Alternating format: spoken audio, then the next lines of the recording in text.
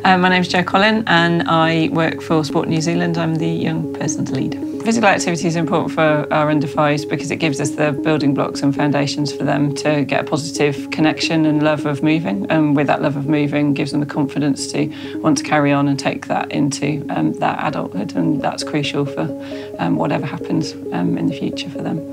So under fives should be getting approximately 3 hours at least of physical activity. Now that sounds pretty daunting to most parents, saying 3 hours in your day, but that can be broken up.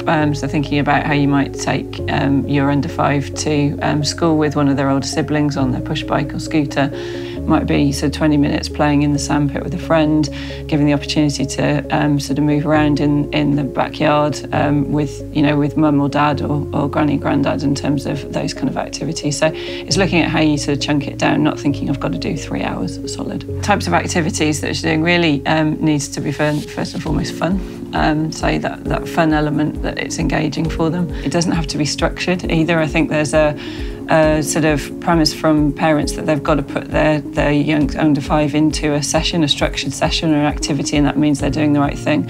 Actually, it's just about getting out in the environment. It's giving them the space, it's giving them the time and the permission to be active. And I think when you give them that, those kids want to play, you aren't going to stop them. So it's any of those kind of activities. I think one example I would give is I had a parent of a 2-year-old ask me what session should they put their child into, and I said, you don't need to put them in a session. Go and visit every park and outdoor space in the Wellington region, and your kid will be active and love moving and have that excitement to want to take it on.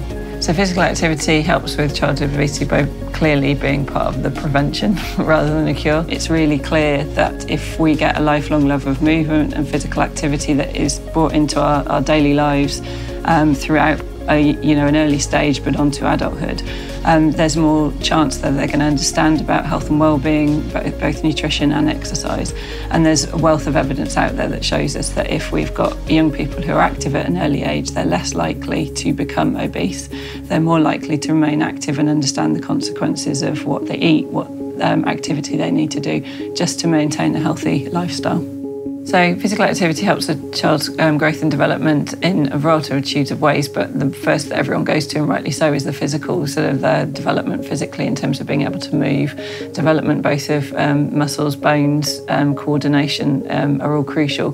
But I think sometimes we lose sight of the development socially and emotionally that physical activity can have. That ability to connect, the communication, non-verbal and verbal with friends is really important. But also it can improve their cognitive ability. So that's a problem-solving piece that we would see them being able to work things out as they're playing and as they're engaging in physical activity. And I think the final one is connecting to the environment they're in, really crucially connecting to the land, the space that they're in that makes them feel safe and relevant, that they want to be physically active for life. So the most important messages for those that are working with the families of under fives, or those parents and families of under fives, is really talking about making sure that it's fun, engaging, relevant. If you love doing something both as an adult as a child, you're going to continue to do that. And as I said previously, it's about making sure that we give them the space, the time and the permission to be physically active.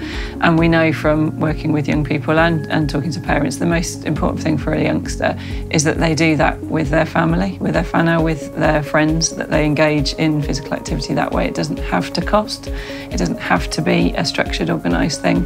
It can just be out in the backyard or in the local park, playing with family, engaging with the community and connecting to the land.